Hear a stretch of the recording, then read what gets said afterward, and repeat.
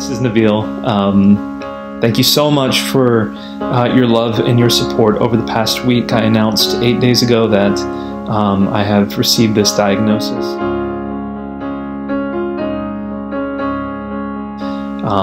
This is kind of a scary disease insofar as nobody saw it coming, not even my doctors. I will be starting chemo in a few hours, going to get a port placement.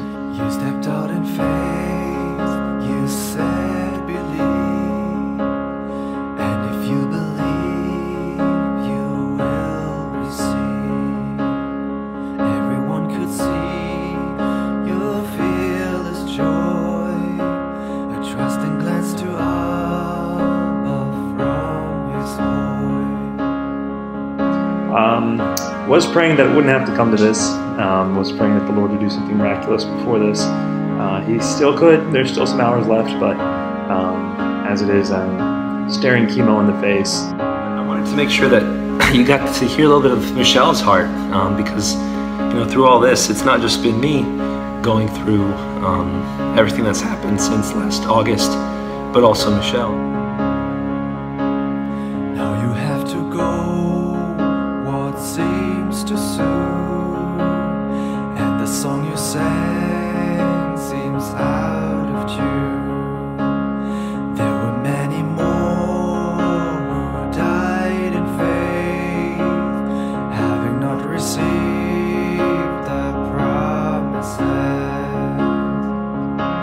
Results aren't good. The radiation apparently didn't work too well, but what's worse, the lymph nodes that we were hoping would recede haven't receded, and on top of that, the cancer has spread to more lymph nodes now throughout my chest. The doctors have pretty much given up on treating me. They think my body is in its final stages of life. Father, we come before you, trusting you even now for a miracle. Once upon a time, God from above came in human form to show his love. He was crucified, it looked like loss, and until today, most despise the cross.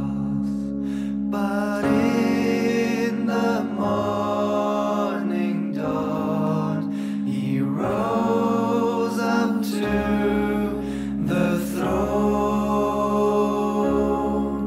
and now we lose, and now we cry, but soon we'll shout the victory. So we can trust you, God, because you love us and you've adopted us into your family as sons and daughters because of the work Christ has done on the cross. Lord, I believe it, and I trust you, God. I throw myself upon your goodness and upon your mercy.